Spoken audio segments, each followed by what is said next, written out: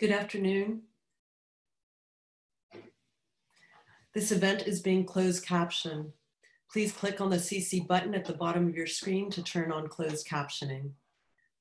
I'm Gigi Dopico, co-chair of the Women's Leadership Forum and vice provost at NYU, and it's my great privilege to welcome you. Today's program is jointly sponsored by the Office of Global Inclusion's Global Scholars and Innovators series, by NYU Libraries and the NYU Press, and by the NYU Women's Leadership Forum. Please watch your emails over the next few weeks for another election-related Women's Leadership Forum program featuring some of the outstanding women faculty from our Department of Politics. Some dates. This year, we commemorate the 100th anniversary of the ratification of the 19th Amendment. We know that all women did not benefit equally from its passage, and that equal rights were not so equal, especially for Black women, or for that matter, Black men in the American South. Not quite 50 years later, the Voting Rights Act of 1965 enfranchised hundreds of thousands of voters and drew attention to the widespread problem of voter suppression in the US. Fast forward another 50 years, and the assault on access to the ballot box for people of color, for the poor, for the elderly, continues. Less than 20 days away from a national election that will determine this country's future, and amid baseless claims of rigged elections and voter fraud, never have the stakes of voting or voting rights seemed so high. Never has the critically important work of Professor Gilda Daniels been more urgent. It is our great honor to have her here today. Some brief thanks, first and foremost, to all the frontline workers who are helping us through these difficult times, to President Andrew Hamilton and Provost Catherine Fleming, to the steering committee of the Women's Leadership Forum, especially my extraordinary co-chair, Karen Nersmessian, to everyone at NYU Libraries and NYU Press, and to the brilliant director of the press, Ellen Chodash, and finally to the whole team at the Office of Global Inclusion, in particular, Dr. Karen Jackson Weaver, and NYU's Chief Diversity Officer, Dr. Lisa Coleman. And now it's my privilege to introduce Dr. Coleman, who will present our distinguished speaker. Thank you. Thank you so much, Gigi. It's a pleasure. Welcome, everyone, and echoing Gigi's sentiments. Thank you for joining us today. I'm Lisa Coleman. I'm the Senior Vice President for Global Inclusion and Strategic Innovation and the Chief Diversity Officer. And we're very excited about this program, so thank you again. First, similar to what Gigi just said, I hope everyone is taking really good care of themselves out there. Sometimes people are saying what we're experiencing is the new normal, and I've been saying, no, it may be unusual to be sure, and it's certainly a disruption. And how we figure out how to navigate disruptions, I think, is increasingly important. And so I hope that everyone is taking really good care. And remember, during these times, we have to put on our oxygen masks first before we take care of others. Again, picking up on Gigi's comments, I would like to take a moment to honor all of the people who, the frontline workers, the people behind the scenes, the people who are working to clean up the hospitals and the homes, etc. Thank you for all the work that you're doing during this COVID-19 pandemic. We know that we are experiencing a pandemic on top of pandemics. So thank you to all of the people who are doing very hard work during this time. I also want to take time to honor those whose lives have been lost in acts of violence, anti-Black violence, racism, and xenophobia. I'd also like to take a time to honor those whose lives have been lost most recently by acts that we've seen. And also to honor our ancestors, including the indigenous peoples and lands upon which we all sit and occupy. And also to acknowledge the disproportionate impact of COVID-19 on particular communities, particularly indigenous, African, people with disabilities, indigenous, and women. So please take a moment with me for 10 seconds of silence to reflect. Thank you.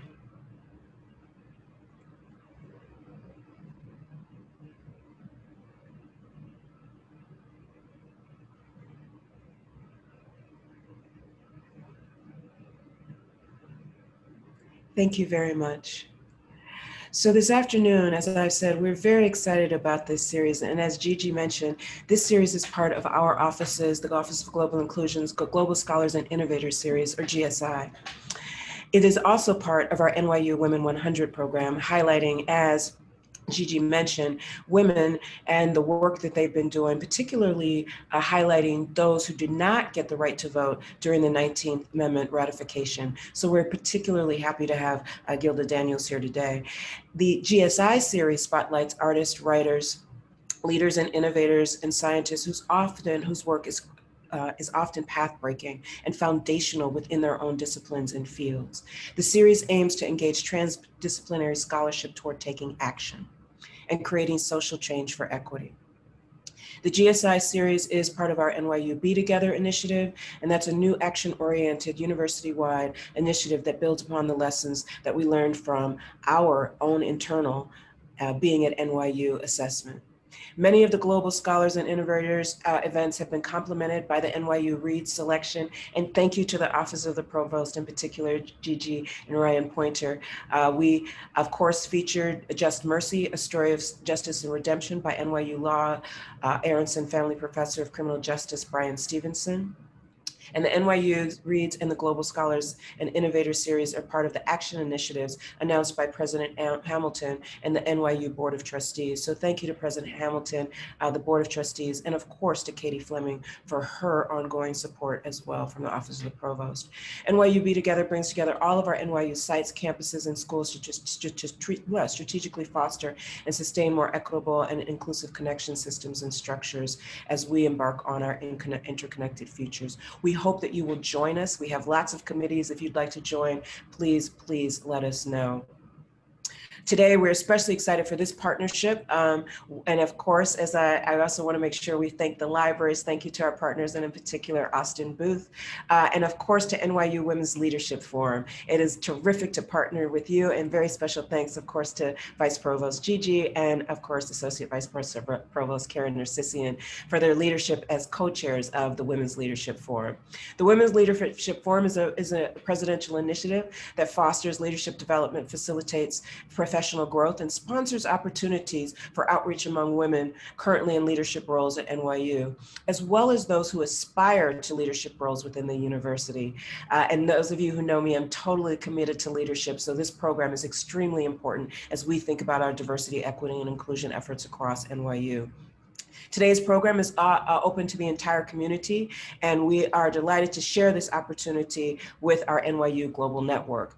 I'd also like to just say thank you and hello to all of our campus partners from around the world, so Abu Dhabi, Shanghai, and all of our sites. We hope that you too will enjoy this, and we know some of you have started your own Women's Leadership Forum initiatives in those locales. And as I've already said, thank you particularly to our Division of Libraries and Liz Varelli and Sean Smith-Cruz, as well as Austin Booth. And we're especially, of course, grateful, as Gigi mentioned, to Ellen Chotish from NYU Press. Thank you to our terrific partners, and of course, to my team in the Office of Global Inclusion. Let me just say again, thank you to Karen Jackson-Weaver, Autumn Rain, Luis, Ati, my entire team in the Office of Global Inclusion, as well as all of our partners who have, and the communications and media team, because we wouldn't be able to do this. Please make sure to visit NYU Press's homepage to obtain a copy of Professor Daniels' book at a special rate. So please get it. I have it right here. So please get her book. And now the reason you are here with us all this afternoon, I have the privilege of introducing our distinguished speaker for this afternoon's program, Professor Gilda Daniels. Professor Gilda Daniels is a voting rights expert and former deputy chief in the U.S. Department of Civil Rights Division voting section, where she served in both the Clinton and Bush administrations. She is currently a professor of law at the University of Baltimore Law School and the director of litigation for advancement of National Office, a multiracial civil rights organization. Uncounted, The Crisis of Voter Suppression in America is her first book. Published in January by New York University Press, it has already been called a roadmap and a call to arms for what participants in what Daniels calls the fight to vote. The book is a valuable resource for all participants in civic life. Daniels offers a rigorous historical narrative rooted in lived experiences that leaves readers with an understanding of the centrality of the right to vote and the severity of the threats to that right. Her book is considered a must-read for anyone seeking to understand the status of American democracy today. And as Gigi mentioned, we know what's at stake today in terms of voting, and we also know that women are crucial to the vote that as we move forward with this election year. So we're excited for this program. We're excited that the Women's Leadership Forum is our partner here, and we're especially excited to welcome Professor Daniels to the NYU community and look forward to her lecture this afternoon.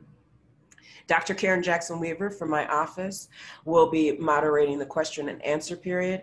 You can start to put questions in as soon as Professor Daniels starts. I'd like to welcome her to the stage, as it were, now. And thank you again for joining us. Good afternoon. Good afternoon. I'm waiting. I turned on my camera and my mic. I'm waiting for some tech person to. Let's make sure we have it all set so she's on camera. Tech team. There we are. There we are. Thank you so much, Dr. Coleman, as well as thank you to Dr. Jackson Weaver, and certainly for all the work that you do all the time. But particularly thank you for having me today. Thanks so much to NYU Press, Vice Provost Gigi, and all others who are associated with this effort. It is very important and valuable. And again, I just want to thank you as an alum of NYU Law. I am so excited to speak to you today. I was a Ruth Tilden Scholar at NYU Law and graduated a while ago, but I really enjoyed my time at New York University and have friends who are sending their children to NYU now. And I have a high school senior who's also looking at NYU and other schools. So again, I'm so excited to be here, and thank you so much for having me. Thank you to NYU Press for publishing my book, Uncounted. And it was certainly, and all the persons at NYU Press, including Betsy, Steve, and Clara Platter. Let's see. Let's get this moving. So I wrote the book, so I'm really excited that NYU Press published my work. And I wrote the book because I like to connect the dots. I loved playing with those pages. They were essentially coloring pages that had numbers on them, where you had to go from 1 to 2 to 3 to 4, just numbers on a page. But you had to connect the dots in order to see a clear picture.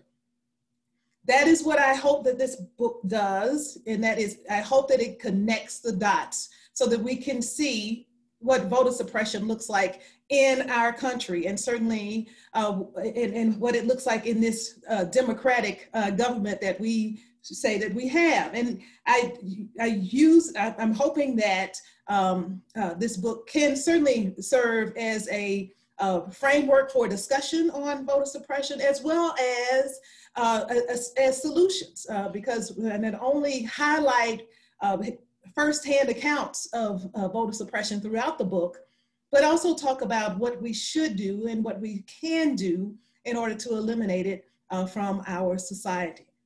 I talk about the various cycles of progress and regress. And in my writing certainly is focused on the connections between race, law, and democracy. And I think we can't talk about voter suppression or talk about democracy unless we talk about certainly our history and the history that we have in this country. And it certainly starts with the founding fathers. So as we connect the dots, certainly we have to talk about history. And I said we have this paradoxical democracy. We, on the one hand, say that all men are created equal, while at the same time create this second-class citizenship, right? We created a caste system where we said that enslaved persons would only be counted as 3/5 of a person. So 3 out of 5 enslaved persons were counted for purposes of apportionment, meaning for determining how many representatives would come from a particular state and represent that state in the United States House of Representatives. So from the outset, we decided that we were going to count Black bodies as less than those of white bodies for the purposes of voting. And we continued that for almost 100 years, right, until we got to the Civil War and the Civil War amendments. We passed the 13th Amendment, which ended slavery. The 14th Amendment gave us equal protection under the laws, and the 15th Amendment gave Black men the right to vote. It essentially said that citizens of the United States could not be denied the right to vote based on race, color, or previous condition of servitude. And Black men were given the vote under the 15th Amendment, and they embraced it and certainly used it to better their communities. Black men were elected on the local, state, and federal levels. Historians say that approximately 2,000 Black men were elected, certainly in the formerly Confederate states, in this very short window of Reconstruction that lasted less than 20 years. And in that time, we had persons elected certainly to the local, state, and federal levels. And in fact, Mississippi, the state of Mississippi, elected 2 African Americans to the United States Senate. We have not had 2 African Americans elected to the United States Senate since the 1880s, 1890s. We only have 3 African Americans in the United States Senate today. That's Kamala Harris, Cory Booker, and Tim Scott, who's from South Carolina. And so from 1890s to 2020, we've only had a net gain of 1 African American to the United States Senate. But to show you how important and how much certainly African American men embrace the right to vote is to show you that 2 African American men were elected to the United States Senate from the state of Mississippi. And then you had states like South Carolina, which elected persons to the state Supreme Court.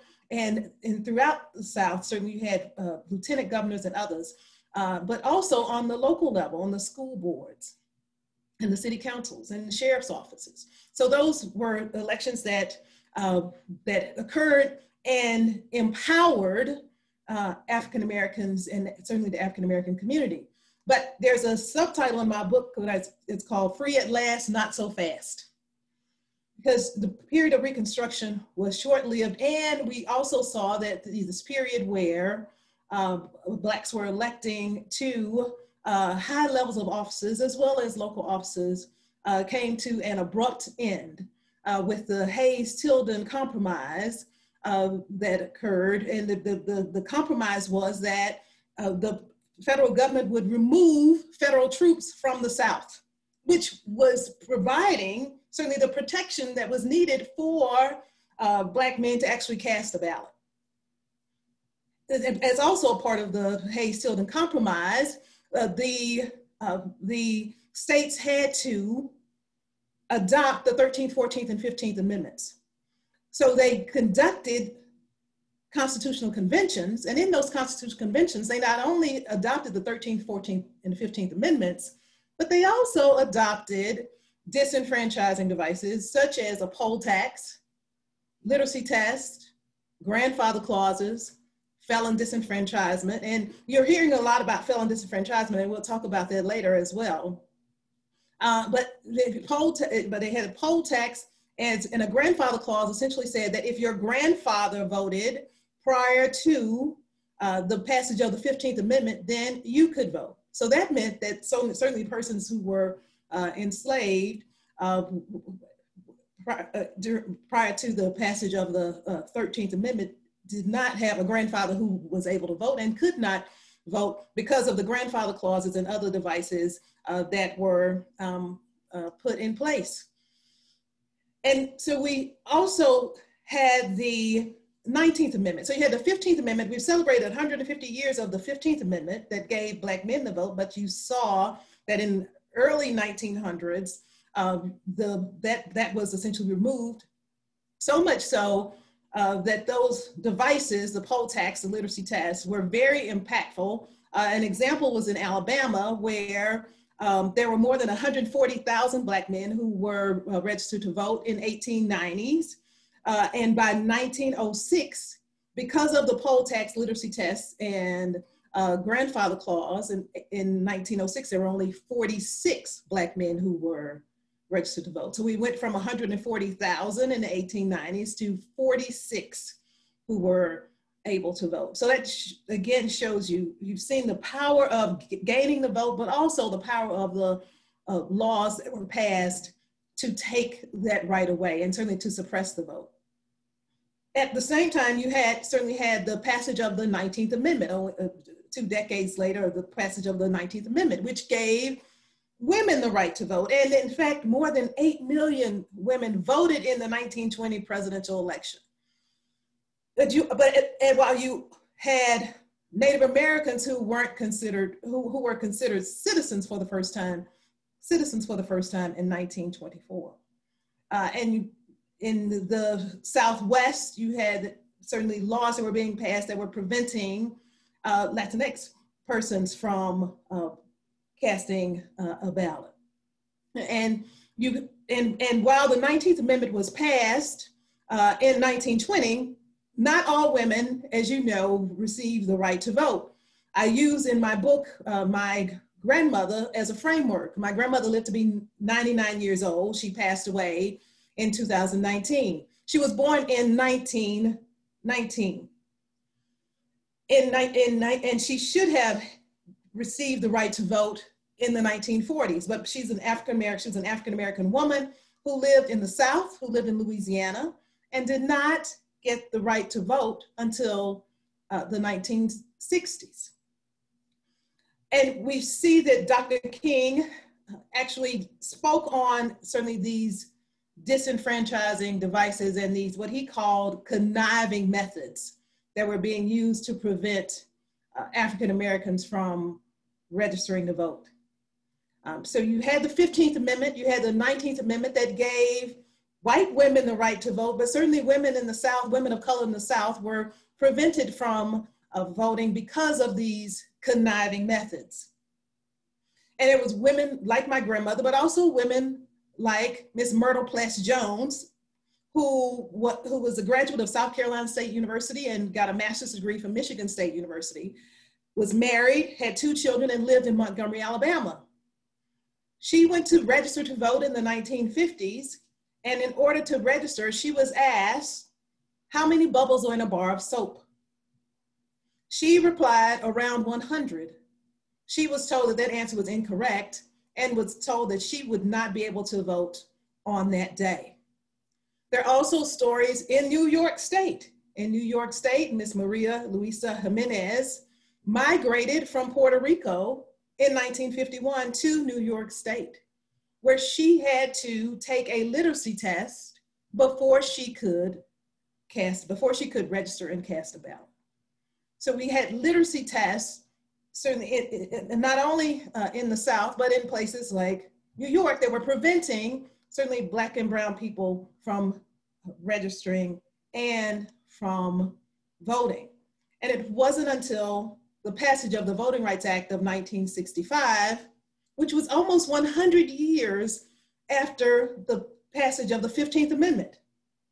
So you had the passage of the 15th Amendment to the Voting Rights Act of 1965, which was certainly another watershed moment. It's been called monumental, and President Ronald Reagan said it was a crown jewel, and certainly impacted and advanced the ball in regards to the act of voting in these United States of America.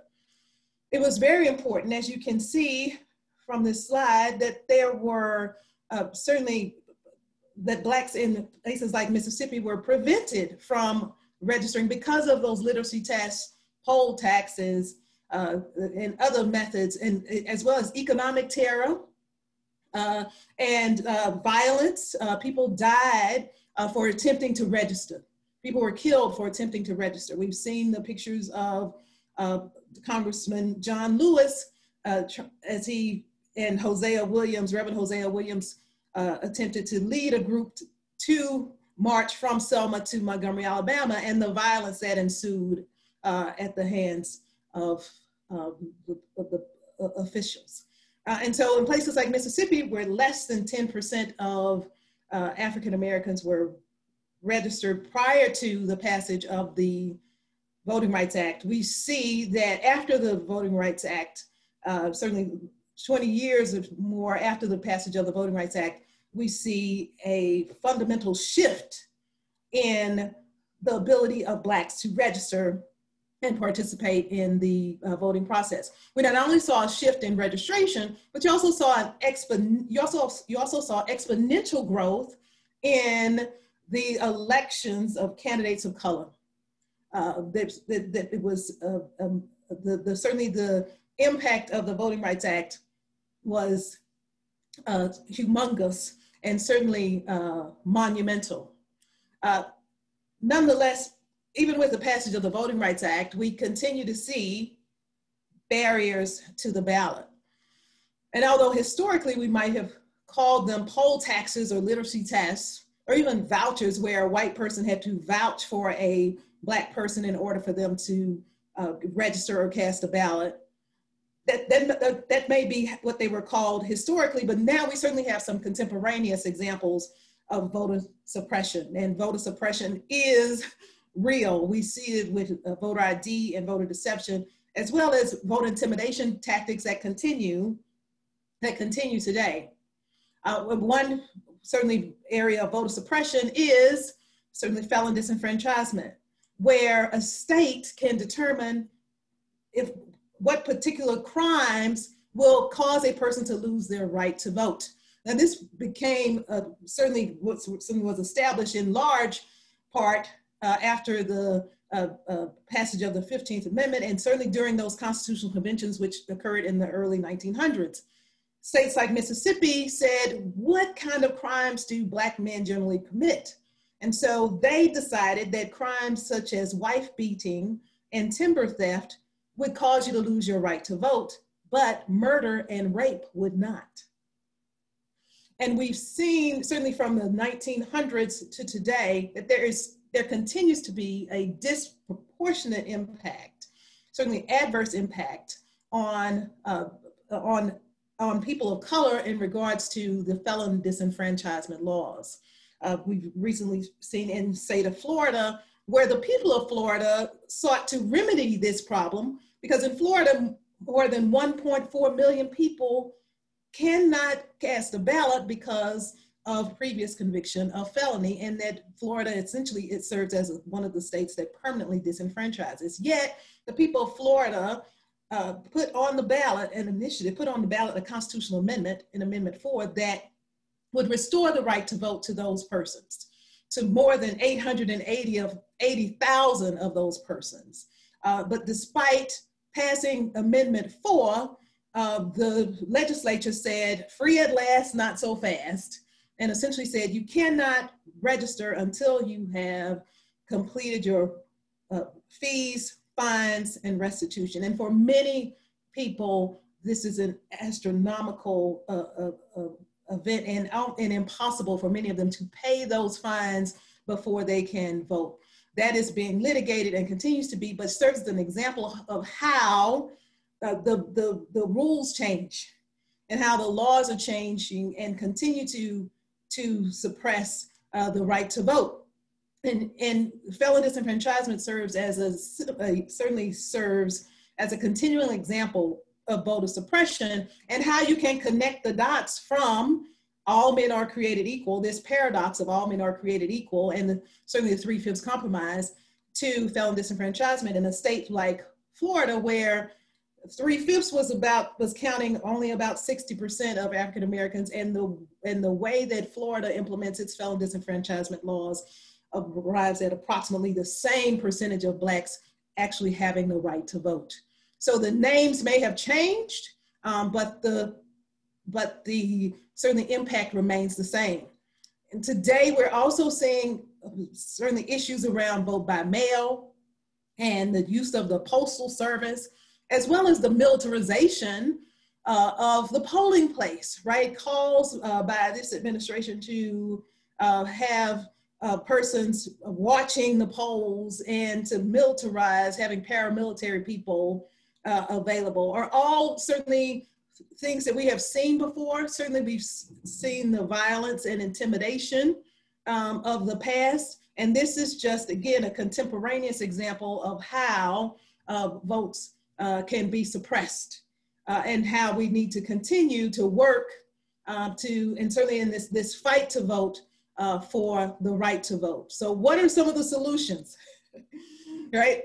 The solution is certainly to vote. And certainly in talking to campuses across the country, certainly looking at how important it is for students to register and vote. And I tell students all the time, if you care about issues of gender equality or criminal justice reform or climate change or racial equality, then you must vote. If you were concerned about certainly the murders of Breonna Taylor and George Floyd and Ahmaud Arbery, then you can see how you can move from protest to power.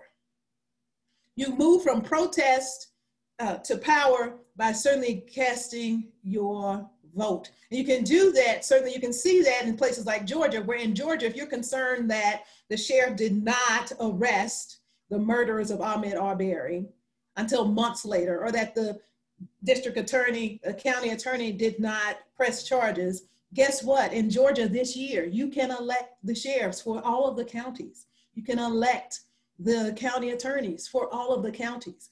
And that's a way to put some feet on your protest, right? Some power, and certainly protests are power, but moving from protest to power in regards to casting your ballot on and impacting these issues that you care so much about, that we all care so much about.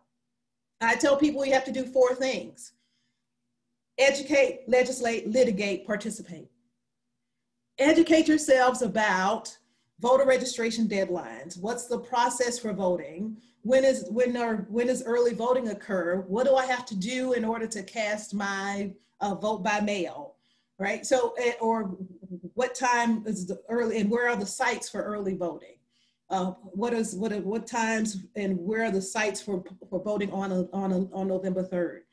Educate yourselves, tell your friends, make sure your family's registered, and make sure that they vote and have a plan to vote. But you have to educate ourselves about this process, particularly about the process of voting by mail, and ensuring that we are doing it all, that we are all doing it correctly, because there is a high rate of rejection certainly for those vote by mail ballots that are not completed correctly. So it's important that you follow instructions for the vote by mail. Also, I'd say educate and then legislate. Legislate, know what federal, state, and local laws are being proposed and being passed. There have been at least 2 bills that have been on Mitch McConnell's desk for more than 100 days, one of them more than 200 days, that will impact, that certainly could positively impact the ability of localities and counties and states to ensure that they have proper PPEs and proper equipment for for certainly counting ballots. And those are things that we need to be proactive about, and making sure that we know what legislation is being proposed and contacting our representatives to ensure that it's moving forward. Also, litigate, partner with organizations. You all are doing internships and externships. Certainly make sure you're doing those, and would certainly recommend doing those with organizations that are working on the issues that you care about. Organizations like Advancement Project and NAACP, LDF, the Lawyers Committee for Civil Rights Under Law, DEMOS, and others. And finally, participate, become a poll worker. That's been the clarion call, certainly for folk to be more, certainly be active, and becoming poll workers is very, very important in participating in this process. Now, I want to end by saying that it is very important that we understand that this is not just this is not a black and white issue. This is a democracy issue.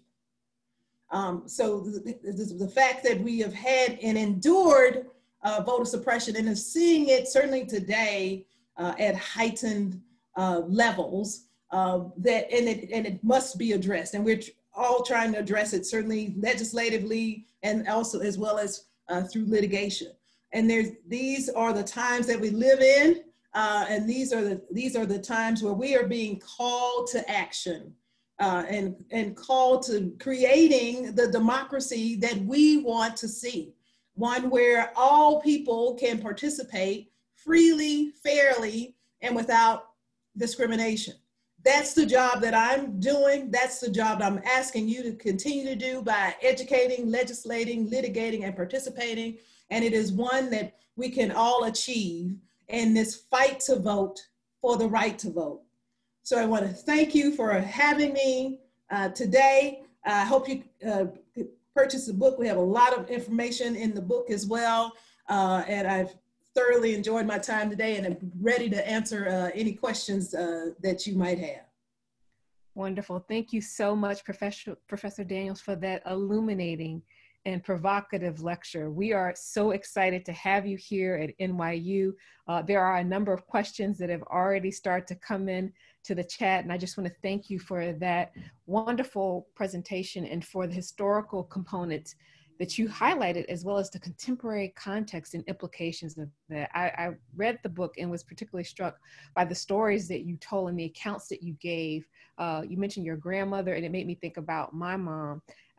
And we lost my mom when I was doing my doctoral work in the 1990s, but she talked about growing up in the 60s and having to pay a poll tax in order to vote. So I was struck by the voter registration rates and how they were low in states like Mississippi, Alabama, and Virginia. And she was from Virginia. And you could see in the 80s, you know, this huge increase in the number of voter registration, in particularly disenfranchised communities of color. So we see that. And one of the questions in the chat, actually, it's a two-part question, if I may ask, really highlights the significance of the 1965 Voting Rights Act. Can you talk a little bit more about when that act was passed and why it was so significant? And then there's a question that kind of follows up in the chat about what can we learn or what can we do to be more proactive in terms of protecting vulnerable communities from voter suppression? And we really want to frame that in the historicity of the 1965 Voting Rights Act, its significance, and then what can we do to make sure communities who are vulnerable fight that voter suppression? Great, thank you so much for that question, Dr. Jackson Weaver. So let's talk about go back to the passage of the Voting Rights Act of 1965. As I mentioned, it was the backdrop for the Voting Rights Act of 1965 was certainly all those conniving methods that Dr. King talked about in his Give Us the Ballot speech in 1957, right? The poll taxes, the literacy tests, grandfather clauses and other measures. And you had in Texas, the all-white primaries. They said, yes, you can vote, but you have to vote in the primaries, and the primaries were only for, they were called all-white primaries. So essentially, if you were not white, you could not participate in the primaries. And so the Supreme Court had to strike down that, and the Smith v. Allwright and other cases. So, and as well as there were, you know, cases on the poll tax, and those in Harper versus Virginia, right? And so Virginia, certainly, your grandmother was in Virginia. That's certainly where they were certainly enforcing a poll tax until the 1960s. And at that time, the poll tax was only $1.50. But the court said that you cannot base the ability to pay on whether you can have the right to vote, right? And so those kinds of measures were in place, and it was the Attorney General as well as the foot soldiers, right? The civil rights foot soldiers who were protesting and highlighting, right, certainly the measures that Black people and brown people had to take in just to try to register to vote. Certainly, and that was certainly highlighted with the march from Selma to Montgomery and Representative John Lewis and Reverend Hosea Williams and others. And when so historians say essentially that when President Lyndon Baines Johnson saw saw the violence. Now, violence had been occurring for the last 50 years, right? Violence had certainly been occurring, but it wasn't until they saw it and the world saw the violence that was associated with Black people trying to gain a right of citizenship, right? One which they should have been endowed, right? In regards, particularly with the passage of the 15th Amendment and the 19th Amendment. So it was, so it was that work, the protesting, as well as the work that was being done to say to Congress, you must pass this. And you had the Attorney General saying that you have to pass this law as well. And the Voting Rights Act had two primary provisions. Section 2, which is a nationwide prohibition against against the discrimination based on race or language. And it's Section 5 of the Voting Rights Act. Section 5 of the Voting Rights Act required jurisdictions that had those low registration rates that you saw in the chart and that had devices. So it's places like Virginia, North Carolina, South Carolina, Louisiana, Georgia, Texas, Alabama, Mississippi, right? So all are parts of those states, as well as parts of other states.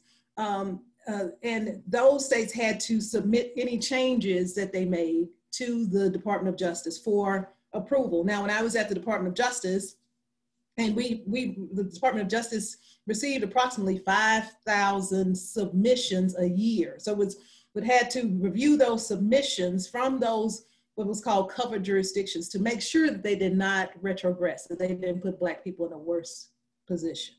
And as an example, we no longer have Section 5 because of the 2013 Supreme Court case, Shelby County versus Holder.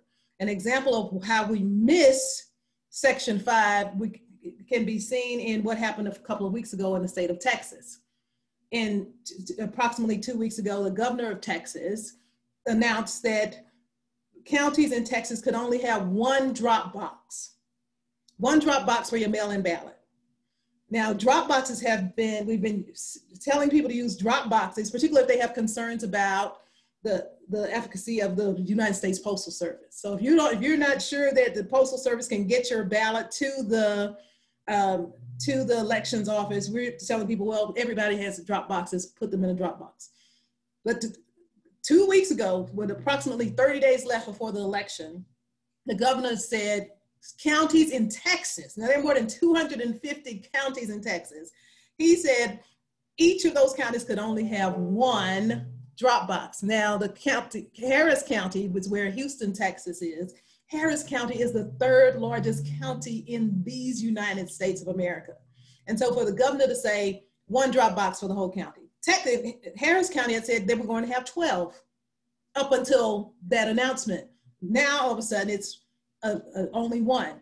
So if we had Section 5 of the Voting Rights Act, if the Supreme Court had not given us the Shelby County versus Holder decision, then Governor Abbott could have made that proclamation, but it would not have been implemented until the Department of Justice reviewed it to ensure that it did not put Black and brown voters in a worse position. And I think we can all agree that going from 12 drop boxes in a county like Harris County to one is a retrogression, is regression, right? And that would not have been approved and would not have been implemented. And we do have Section 2, which is the other provision I mentioned. We do have Section 2, but that is reactive, whereas Section 5 was proactive. And reactive in that, yes, lawsuits have been filed, and we've had hearings, and the courts have essentially said, we're going to let the governor's decision stand until we have an opportunity to hear all the arguments and make a decision. So while they're scheduling a date and time to hear all the arguments and make the decision, guess what? There's only one drop box in Harris County. Wow. There's only one drop box in these other counties. So that's certainly, and there are measures that the House has passed measures that would restore Section 5 and certainly parts of the Voting Rights Act that were lost, but they have not been able to get a hearing in the United States Senate or get any traction.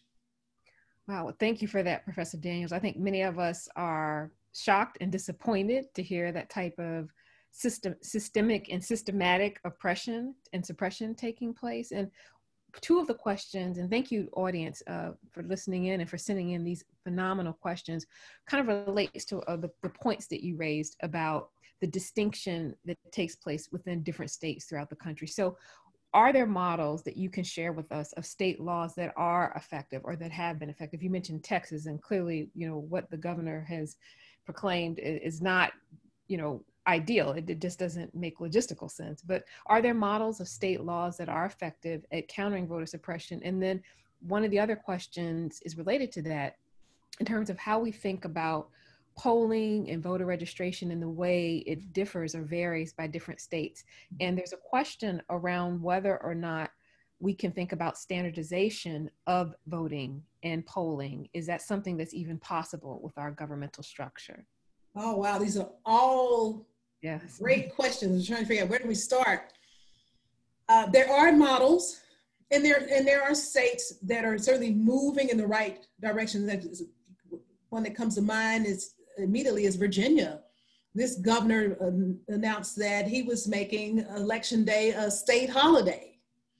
So there's a state holiday, so that means that state employees will have the entire day to go and vote. They also have approximately 40 days of early voting in Virginia and other places. And like North Carolina actually mailed out ballots, not just a request, but mailed out ballots to all of their registered voters on September 4th, right? Almost 60 days before the election.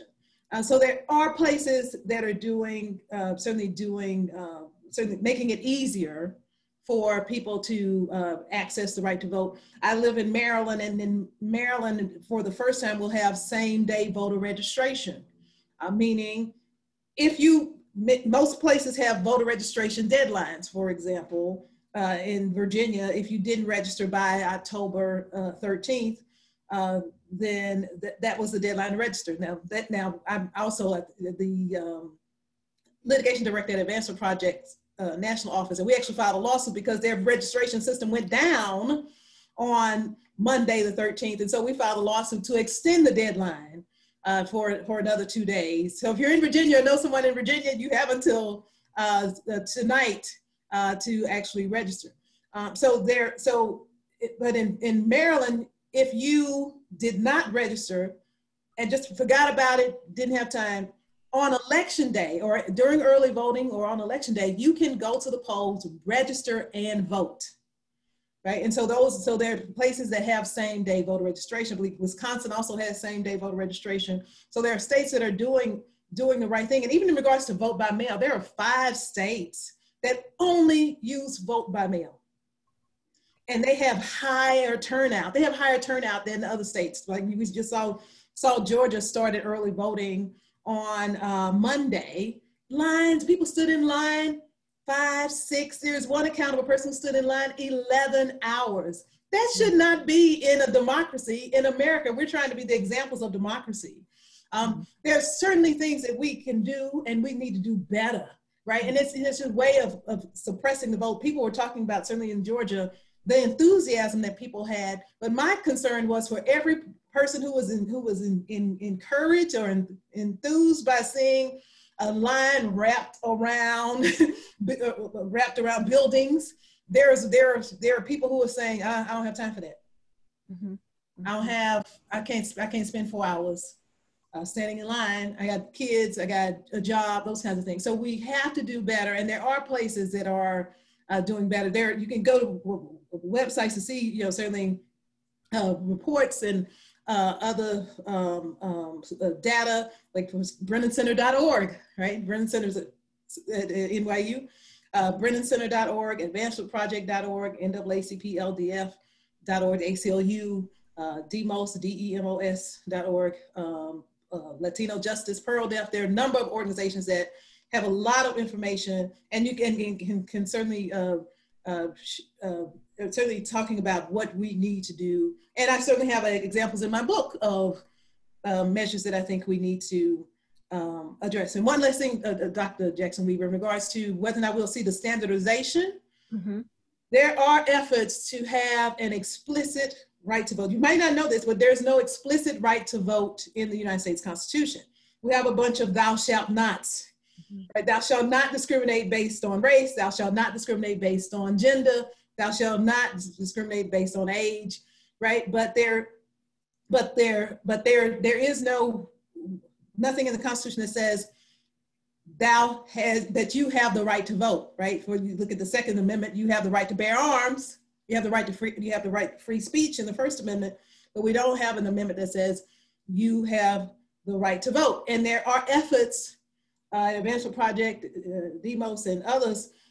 There are efforts to get an explicit right to vote in the United States Constitution. And in fact, Senator Durbin presented a resolution that would in fact do that, as well as address the rights of returning citizens to cast ballots, particularly in federal elections. So there are efforts to try to standardize the right to vote, but the Constitution gives the power to the states in determining the qualifications of electors, and that essentially means that the Constitution says that the states can decide whether or not you need a voter ID, whether or not you need to register 30 days before an election, or you can register during the election. So we have this crazy quilt, certainly this patchwork of laws that make it confusing. And I think I've said in the book that it's unfortunately it's easier to get a weapon than it is to get a voter registration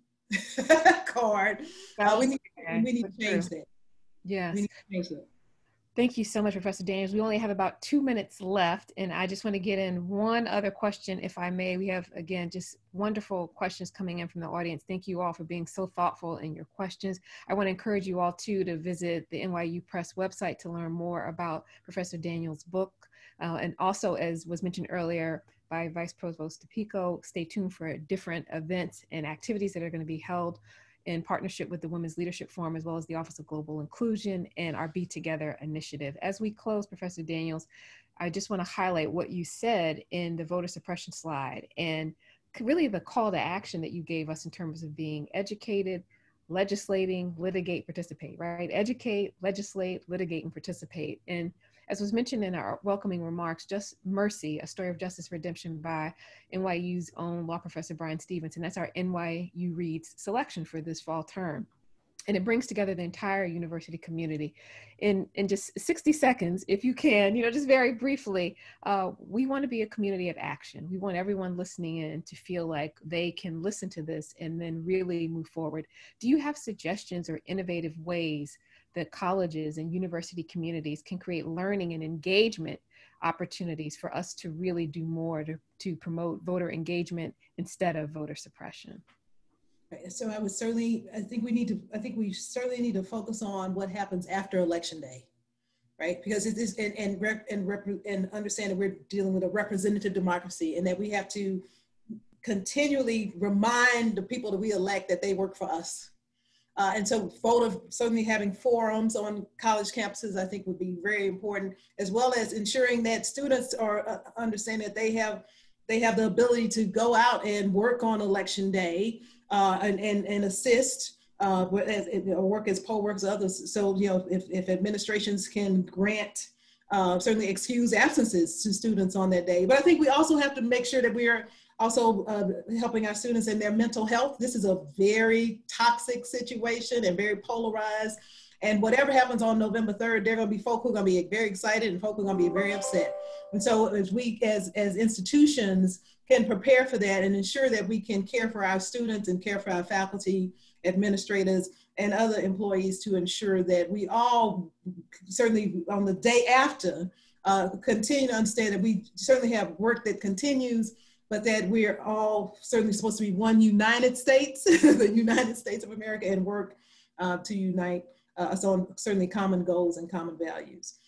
But we want to look, and having a goal of a democracy is certainly important. But I recognize that this fight to vote for the right to vote continues, and we need persons to continue to do those things as suggested, right? Educating, legislating, litigating, and participating. And we can do those things every day. right? Those are things we can do every day and make sure that we can all try to achieve this more perfect union together. Wonderful, wonderful. Thank you so much for joining us today, Professor Daniels. Thank you so much for your work and your research on Uncounted, the Crisis of Voter Suppression in America. I want to thank all of you for listening in and joining us today. And please do stay tuned, visit our websites to be a part of other events that we have coming up in the future. Have a great rest of the day, and many thanks again for joining us. Thank you.